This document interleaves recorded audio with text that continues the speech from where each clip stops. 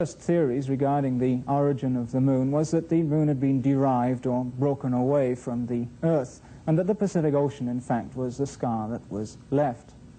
That theory has been rejected for a variety of reasons, because when tested, for example, against the chemistry and the knowledge of the density of the moon and the Earth, it simply doesn't fit. Dr. Harold Urey has been one of the most prominent persons concerned in the development of the ideas on the origin and development of the moon, and many of his ideas have stood the test of the Apollo data. In this short film extract of a talk that he gave in 1972, he explains why he rejects the suggestion that the moon broke away from the Earth. The moon is an odd object in this array. It consists of about 1/200th of the total mass of the terrestrial planets and is a very odd object, not like the others at all. It was suggested by Sir George Darwin that the moon escaped from the Earth. This was made in order to account for its density. If the moon escaped from the Earth, it should be a part of the outer part of the Earth, which has a low density, and would not contain much of the core, at least, which has a high density. This has proved to be difficult to accept, because the space program has developed the chemistry of the moon in much greater detail. In the first place, it contains some very high boiling silicate materials. There's a lot of aluminum calcium silicate, for example, known as anorthite, in the outer parts of the moon. There's also some basalt and other things, but no granite has been observed. In addition to that, it contains little of certain volatile elements. For example, potassium has a low abundance relative to uranium. The potassium to uranium ratio in the moon is about 2,000 to 1, whereas in the Earth it's 10,000 to 1. In the meteorite, 60,000 to 1, or something like that. It does not seem possible that we could skim off a layer off the surface of the Earth and put it into the moon and meet these chemical conditions. It does not seem probable or even possible that the moon escaped from the Earth. One of the physical facts of gases is often overlooked. If I compress a gas, it will then expand back again. This is well known.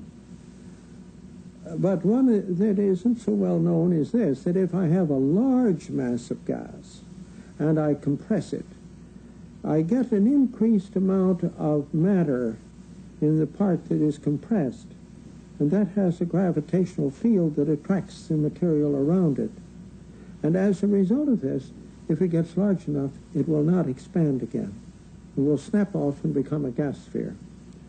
And I have been led to believe by very competent people in the field that a solar nebula would be gravitationally unstable. And if it is gravitationally unstable, one will have gas spheres of some kind or other formed as a result of this. If one fixes the density of the gas and its temperature just right, it will be large enough to produce a moon. Professor Runcorn and I thought possibly that the moon has a cold core instead of a hot core.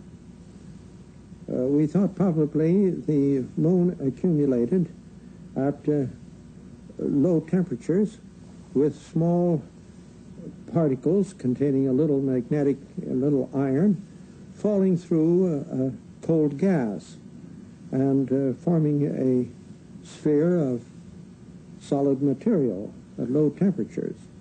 Of course, magnetic particles falling like this in the presence of a magnetic field would become more or less oriented, and when we get through, we would have a nice magnet, great big magnet, say going out to half of the radius of the moon. It would then have heated up due to radioactivity in the material, and as a result it would get about what is called the Urey point, named after the Curies, which for iron is 780 degrees centigrade, and then the magnetic field escapes and would disappear, and would be just what we observe at the present time. Dr. Urey rejected the moon as having been derived from the Earth because of differences in the chemical composition between the two planets. But those same chemical differences are also a problem which arises if the moon originated by the accumulation of fragments in a cold gas cloud at the same time as the Earth and the other planets, as Dr. Urey explains in a continuation of that same talk. Is it possible that the moon is indeed a primitive object? Did it get made from solar material while it was distributed in a disk about the sun? And did many other moons of this kind get made by a similar process at the same time? Well, there is a difficulty about the iron abundance. The abundance of iron in the moon must be about 10-15%, whereas present ideas about the abundance of iron in the sun would make material of the kind of the moon having a density of about 3.8 or something like that, and an abundance of iron of about 30-35% like the Earth. If the moon is indeed a primitive object with a low abundance of iron in its makeup, we have to make planets that contain considerably more iron, and whatever else is true, it looks very much as though we must make at least Mercury with a greatly increased proportion of metallic iron in order to get its high density. So this is a problem that faces us in any case.